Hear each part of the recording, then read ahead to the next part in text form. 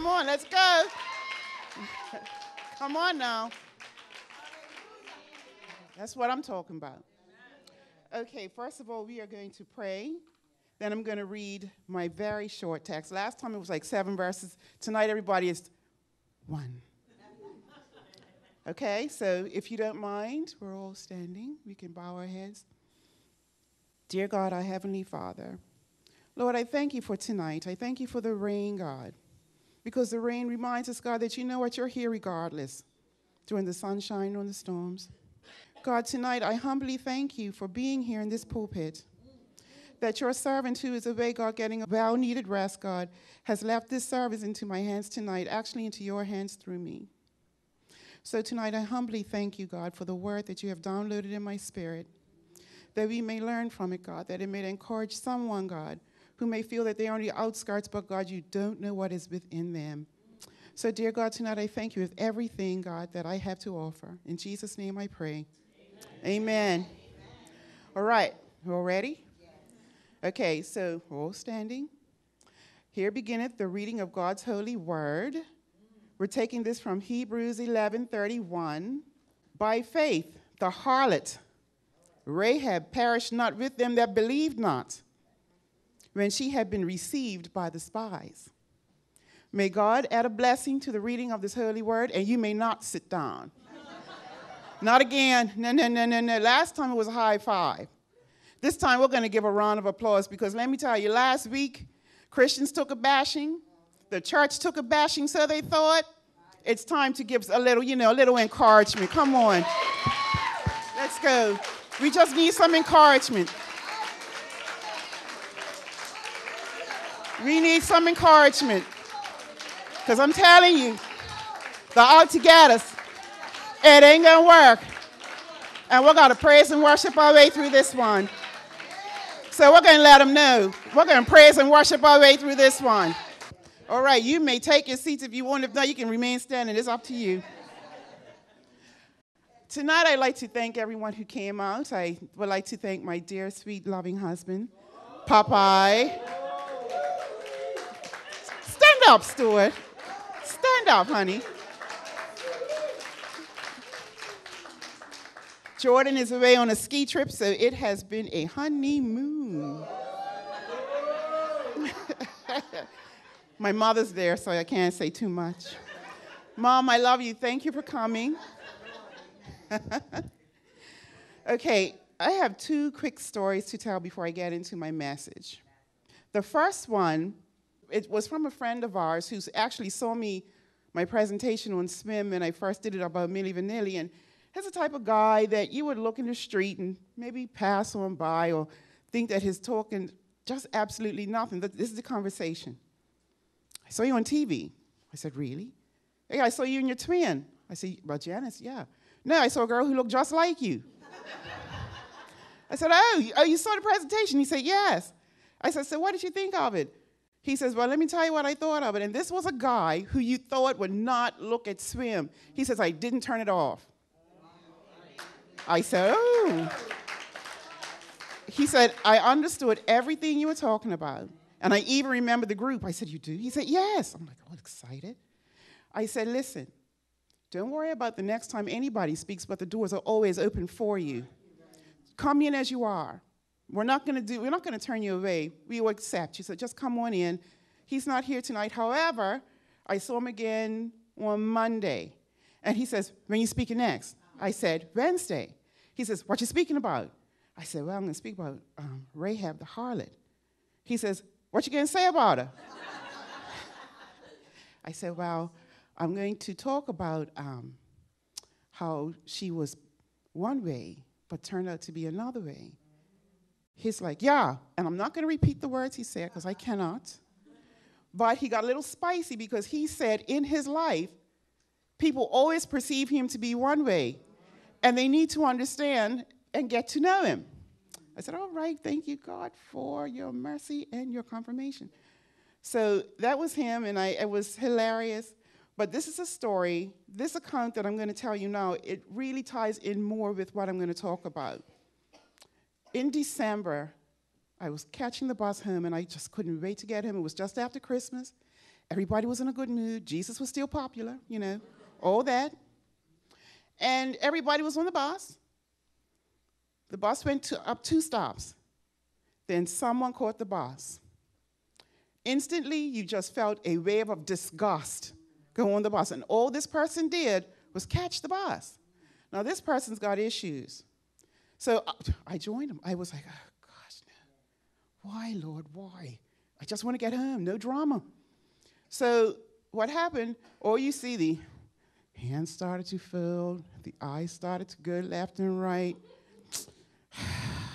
Gracious, who this person is, no, what's not, no. Then I caught the eyes of another passenger, and I was about to join in the corporate eye roll.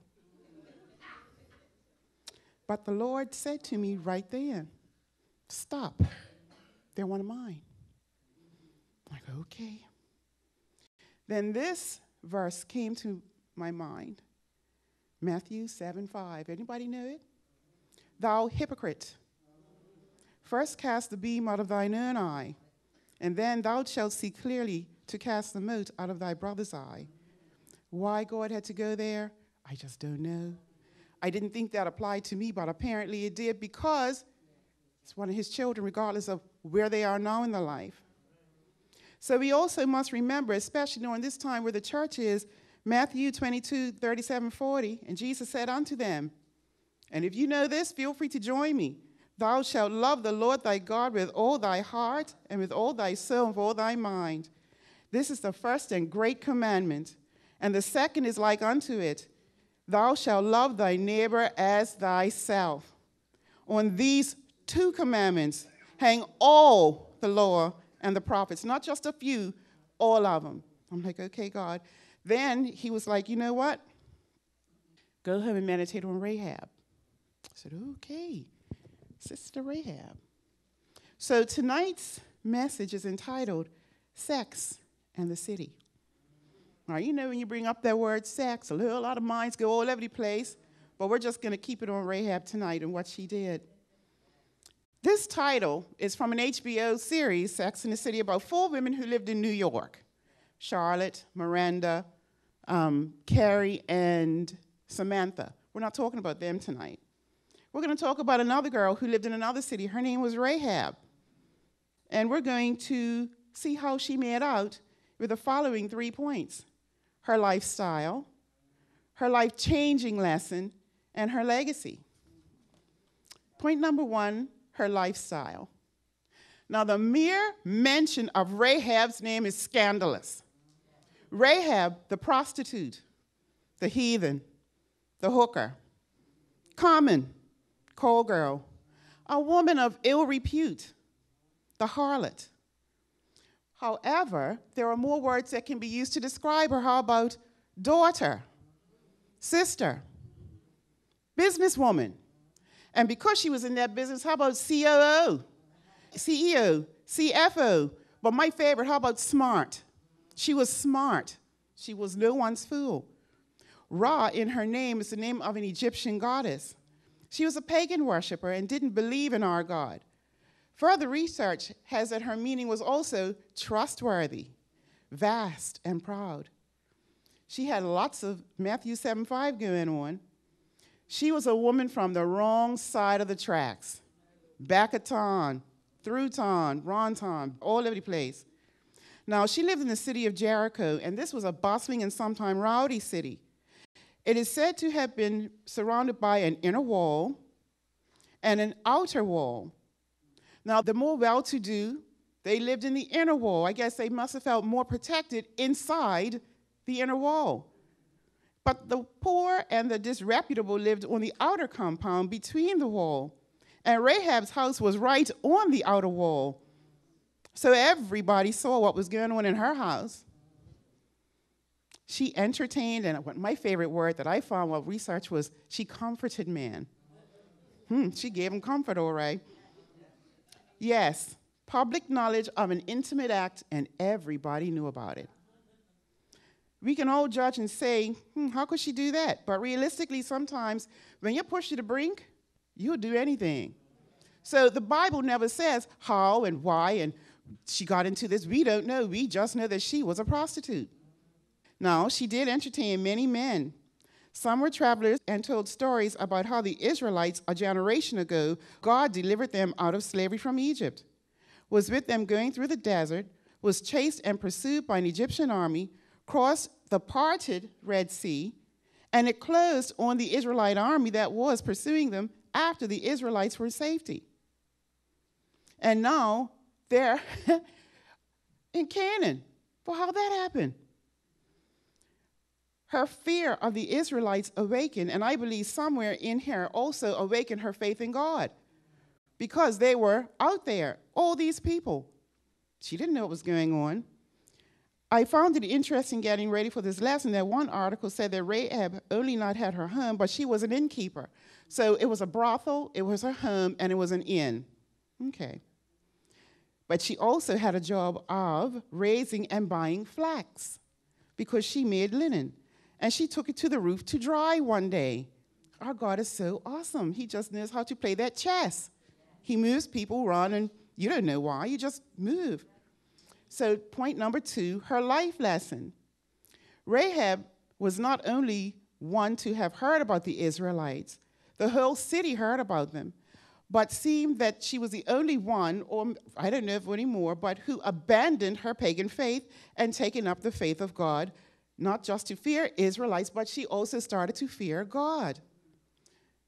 There are many pagan gods, but she didn't have an understanding of how they work. She now was starting to fear something that she didn't know about.